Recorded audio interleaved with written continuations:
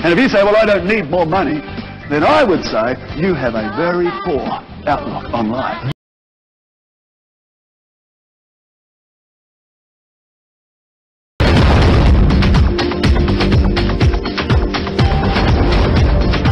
You're watching the Christian Channel. Jesus is Lord of the airwaves. New from Pastor Brian Houston, money. There's not one person in this building who doesn't need more money. And if you say, well, I don't need more money, then I would say you have a very poor outlook on life. You'll learn why you need more money. Because money is a tool that can accomplish phenomenal things. What money can do in your hand is bless, it can help, it can build, it can increase, it can bring vision, it can strengthen. You'll learn how to get more money, and you'll learn how to have wealth without having a love for money.